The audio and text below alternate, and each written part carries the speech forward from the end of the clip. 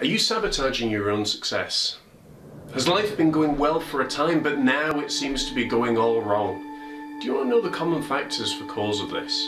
I'm going to share that with you and so much more in today's episode of Going Deeper. So welcome.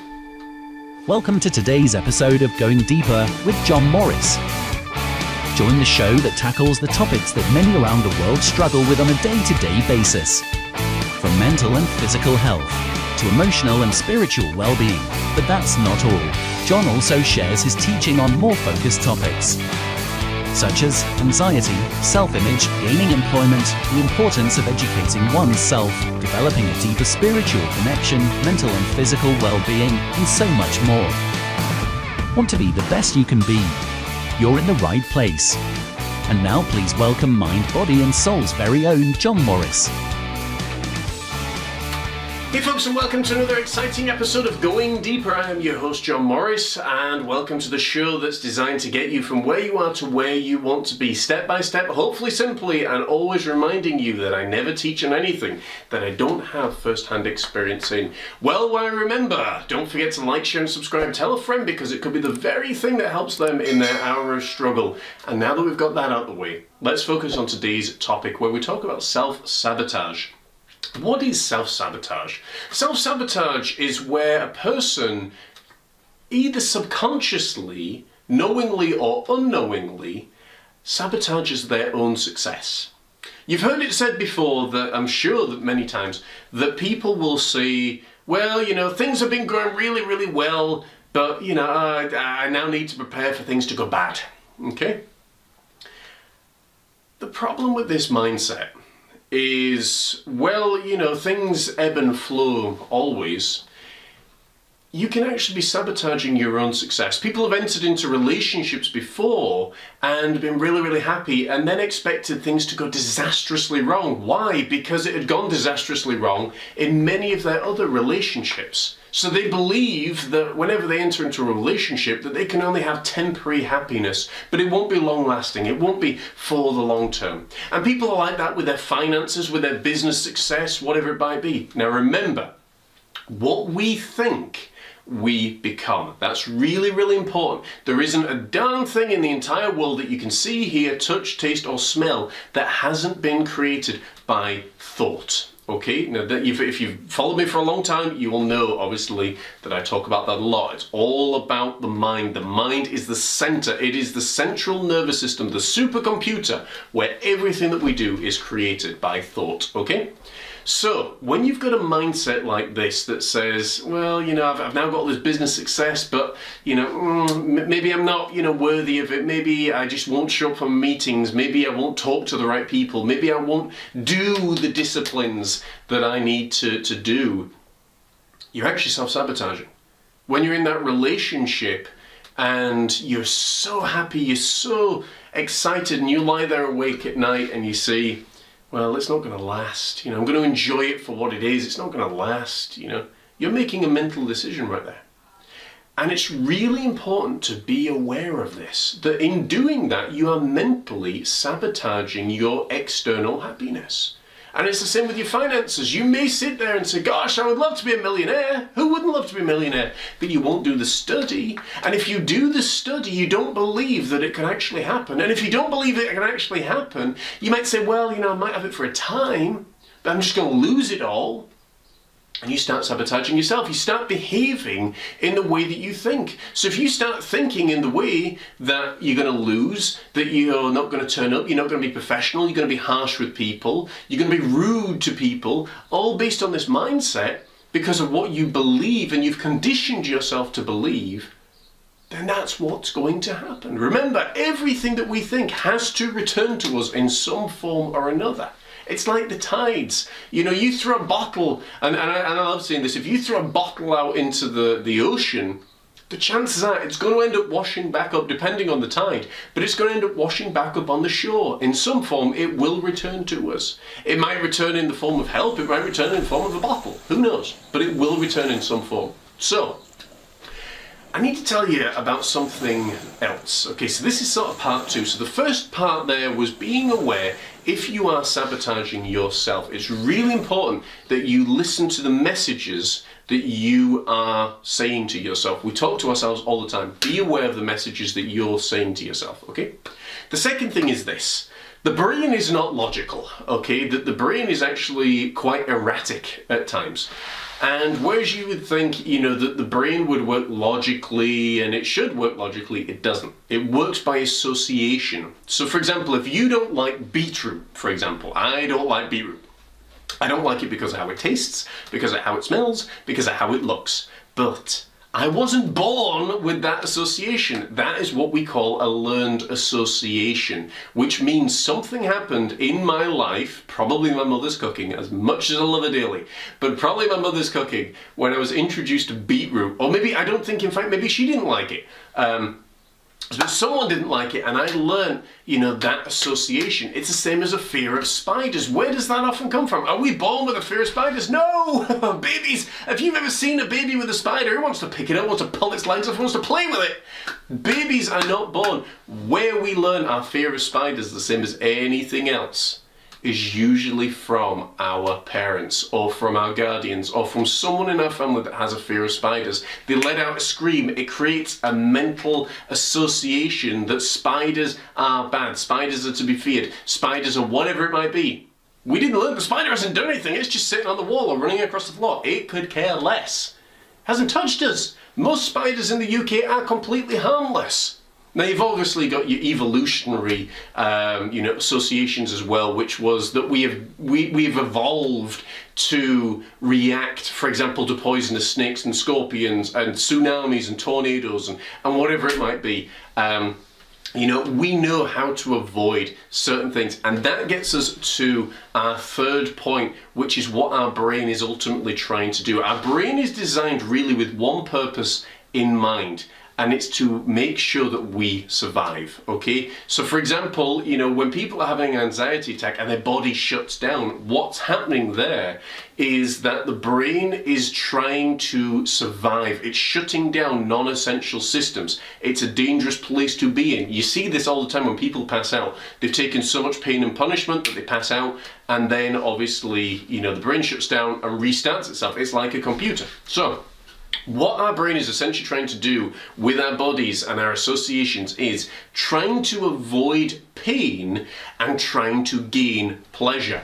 Now, write these things down, because the levels that people are willing to go to, we talked about this a little bit a while ago in the procrastination episode, but the levels that people are willing to go to gain pleasure and to avoid pain is ridiculous, okay?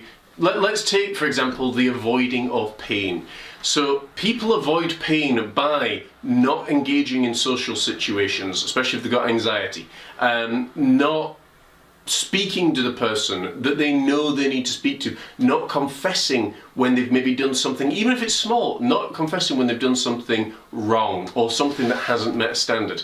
Other ways people try to avoid pain is avoiding certain situations, work, business, financial, facing up to the truth, facing up to relationships, facing up to the loss of a loved one. People will try and avoid pain in all manners possible. They'll sit on their couch, they'll eat, they'll vegetate, they'll sit there with ice cream, they'll sit in front of the TV, blinds drawn. They're doing all of these things to avoid pain. That's one of the biggest reasons that people don't like spending time with themselves, because it means they have to face themselves, and if they're doing this by themselves, then it means they're going to, in their mind, encounter some pain. One of the things we do in our coaching practice is remind people, look, it's not a big deal if you sit there and you've got a fault. You know, you just maybe don't understand what that is. We've had people before that, you know, have dealt with certain sexual issues, and we've walked them through it and said, well, your body actually is designed in this specific way. When you learn and when we explore certain issues and areas,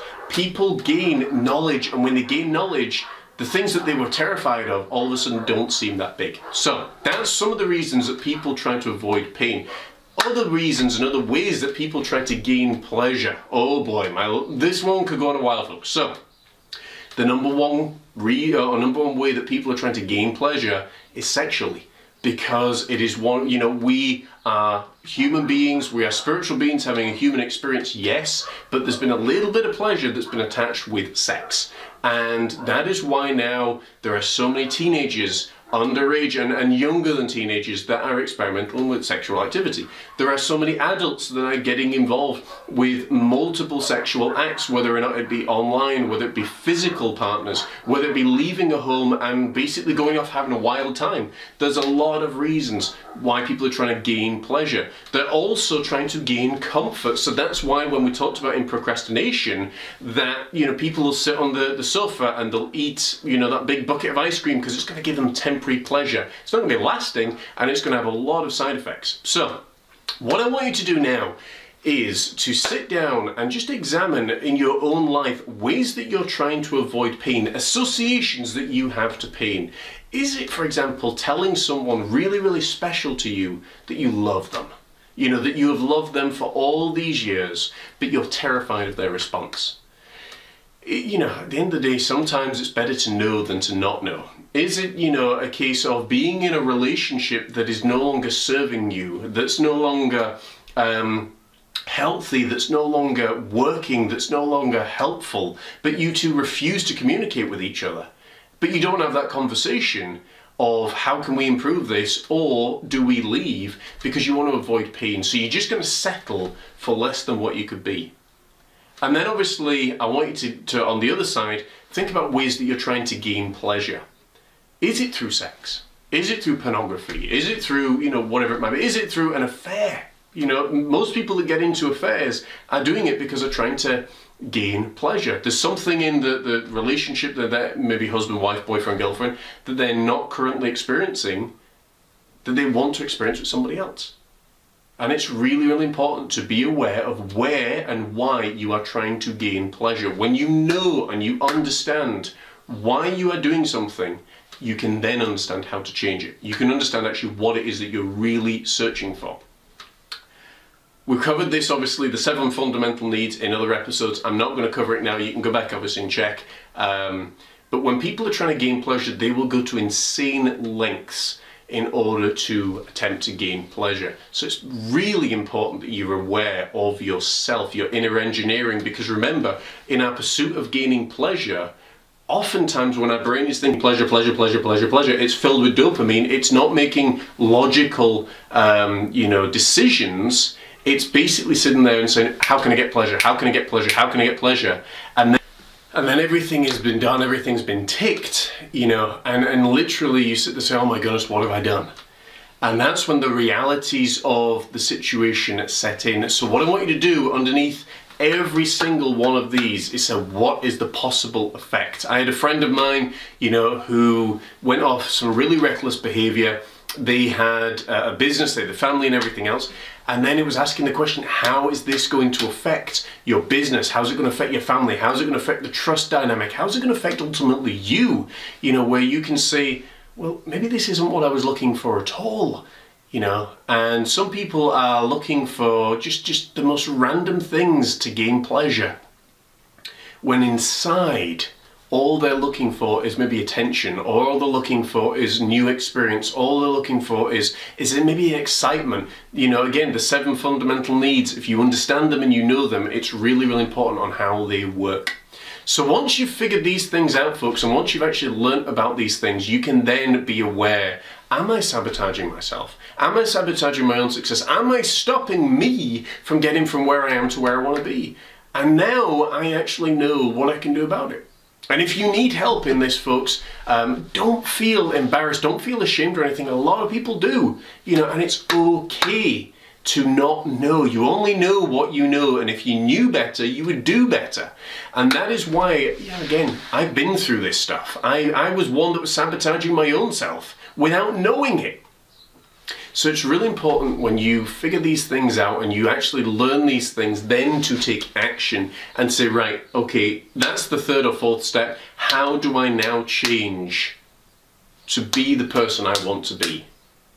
And when you do that, that becomes an amazing thing, but all by the power of thought. As we talked about in a couple of weeks ago, you know, people would rather die in some ways than actually exert the power of thought. But when you exert the power of thought, all of a sudden it just becomes like, wow, this is amazing, this is incredible, I can actually figure this out. When you do this, it builds your confidence, and you move forward in life. It becomes wonderful.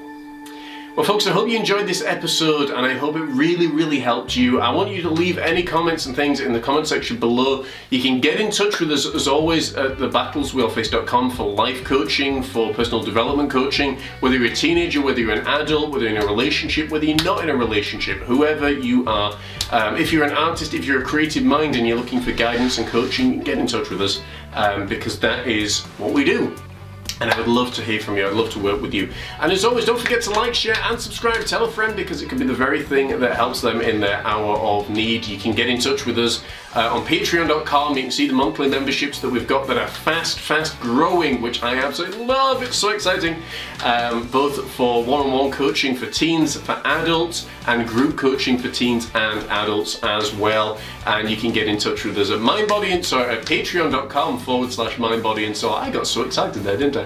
And until next time folks, this has been Going Deeper. I've been your host John Morris, helping you get from where you are to where you want to be step by step and hopefully simply. And that's the best way of doing it. Until next time, take care, God bless, and I will see you soon. Do you, your son or daughter, struggle with direction, clarity and purpose? Maybe you struggle with anxiety, maybe you struggle with self-esteem or confidence issues. Maybe you've got great ideas, but you've no idea how to get from where you are to where you want to be. Don't worry, you're not alone. People around the world struggle with these issues. Hi there, I'm John Morris. I'm the coach to the creative mind and I'm also a psychologist in training. For the last 2 decades I've worked with people from all walks of life and all over the world, all with a wide variety of issues. I've worked with people from youth groups to adult education to people dealing with day-to-day living issues, and each one of them has an amazing story to tell, and we've helped them get clear as to where they are and clear as to where they want to be. And I want to help you too. Unlike a lot of life coaches and therapists that like to drag things on and leave you dangling on the carrot, I want to make sure that each and every single time that we meet and have a life coaching session together, that you never ever leave saying, man, that was a waste of time, or I didn't get the value that I desired. I am committed to making sure that each and every single time we meet, you are one step closer by the time we finish to a goal that you have in mind. So why should you work with me? Well, let me tell you, as I said, I'm committed to making sure that I provide value, that I provide something that's step by step and easy to follow. I'm also a fantastic listener. I've been blessed with the gift of listening, and I love to listen to people, their stories, their dreams, their desires, because there's nothing more energetic and passionate to me than when a client gets their first desire, or they get that goal, or they hit that big target, or whatever it might be. And also, as a trifecta, I am committed to you, to helping you take action. So whether or not it be deciding on the university you want to go to, deciding on the course that you want to be at, helping you get excited and passionate about your work environment, whatever it might be, I am committed to helping that happen. I'm also committed, if you need to shed some pounds, if you need to gain some muscle mass, if you need to, I don't know, develop your self-esteem,